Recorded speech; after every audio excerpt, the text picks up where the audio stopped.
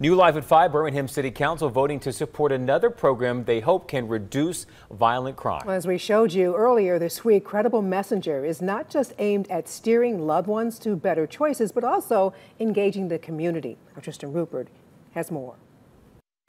The mayor and the city council is pushing $500,000 to the program, and this will allow 4 new counselors to start work in the weeks ahead. These messengers will be people who are ingrained in the community and through relationships engage and influence others to seek less violent ways of conflict resolution. Counselor Latanya Tate says that these messengers and the city will also host a huge training event to further encourage the community to buy in. She stressed to me that these programs are in no way, shape, or form replacing law enforcement, but simply about holding one another accountable and bettering Birmingham. This is, of course, the newest program in the Magic City's goal to lower both gun and violent crime.